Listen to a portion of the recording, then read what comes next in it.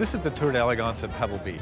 So at 9 o'clock, all of these magnificent cars will start to fire their engines up, and they're going to go on an 80-mile-long drive through the hills and along the coastline, and everybody's a little bit highly strung because they got 80-mile drive that's not necessarily a very friendly drive in parts. I know. Push, push, push. I am pushing. Last year, I was pushing the car up hills and screaming on the way down hills. This doesn't get any better than this.